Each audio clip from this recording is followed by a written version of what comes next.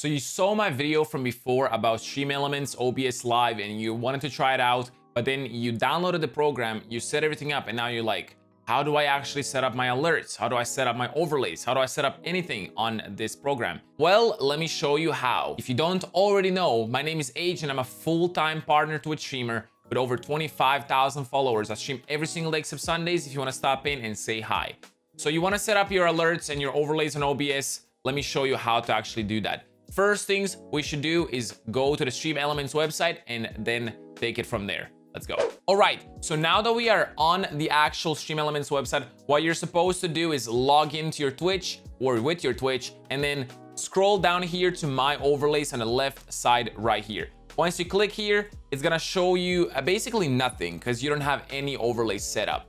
How StreamElements works and how OBS Live works is that everything can go through the website and through your browser source to your OBS. You don't have to use any of your actual PC resources like GPU, CPU, or any of that stuff because everything goes through your internet connection. So if you have a decent internet, it'll be much better for your PC because it doesn't have to use all these resources and you can use them for your games and for your actual stream. So while we're on the My Overlays tab, we're gonna go here, create blank overlay, and we're gonna create a new overlay. So we have overlay resolution. What you can set up right here is your monitor resolution or custom whatever. I usually choose 1440p because I have a 1440p monitor. If you have a 1080p monitor, choose 1080p, click start, and then it shows you nothing.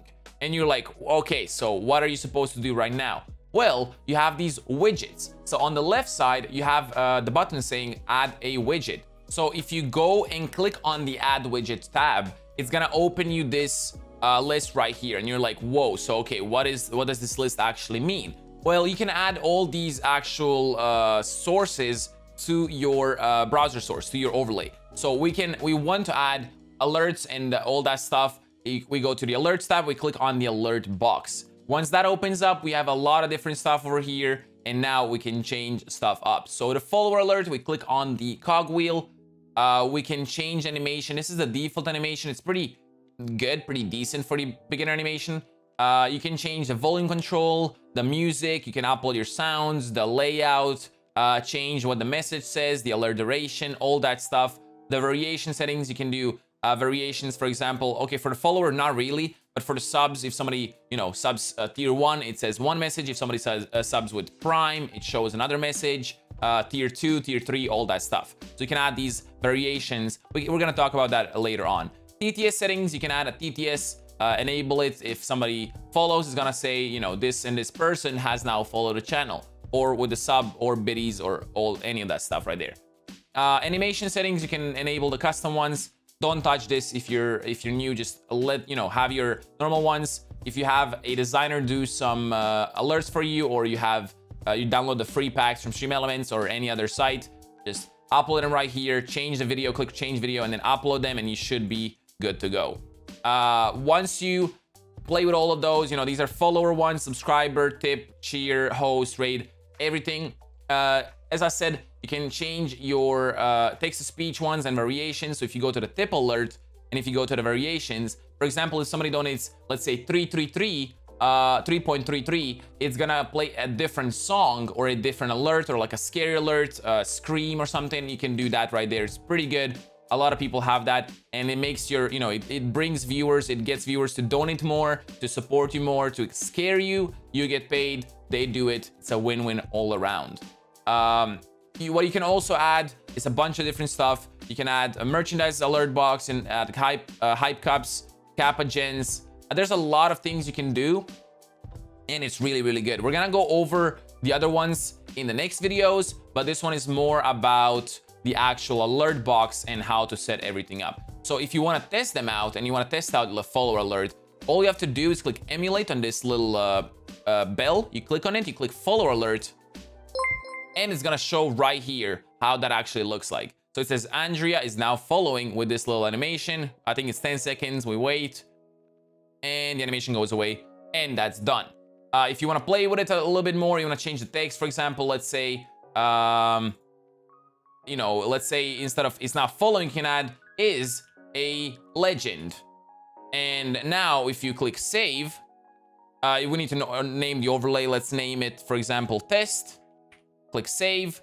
And if we emulate this thing right here, if we click follower, it's gonna say Gregsbury is now a legend. You can see that, pretty cool.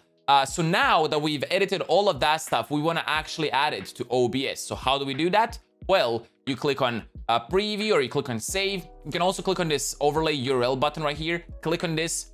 It's gonna copy it, or you can click preview and then there's the link right here. You double tap it, copy or click right here. Then you pull up your OBS, which we're gonna do in a second. So we pull up our OBS and we have a lot of different stuff over here. Well, we go to plus, we go to browser source, click on browser, and then add a new one. Let's make it test, click OK. And then all we have to do is paste our link from the browser source. The width and the height you can do is you can set up to the 800 to 600. You can leave it default. This is what I do for the alert box. But if you wanna change it on the website, you can make it 2560 by 1440. Click OK, and then it's gonna be set basically wherever you put this right here. Like for example, if you zoom out a little bit, you can see how your screen looks like. So this is your monitor screen. So you can choose to be, you know, for it to be like, for example, you can move it around. You can have it in the middle, you know, top middle, or move it around, or you can just not move it around at all. And then when you open your OBS and you can just leave it 800 by 600, click OK. It's gonna be this little box thingy. So you can move this over here. And if we do test, let's do emulate to the follower alert.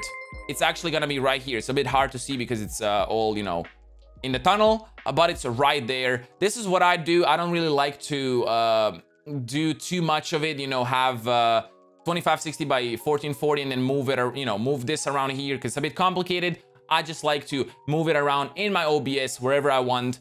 And if you want to play with it a little bit more, what you can also do is if you hold Alt, and then you can actually cut this down and crop it, so it's easier to edit around. So if we crop it a little bit and we do emulate, I'm not sure if I cropped it right, but oh, there you go, I did. So if you can literally crop it to however you want and then move it around everywhere. Let me know if you liked it. Let me know if you have any more questions in the comments down below. I would really appreciate it. And if you did like the video, make sure to drop a like, comment, and subscribe. Anyway, I'll catch you in the next one. Peace out and have a good one. Bye-bye.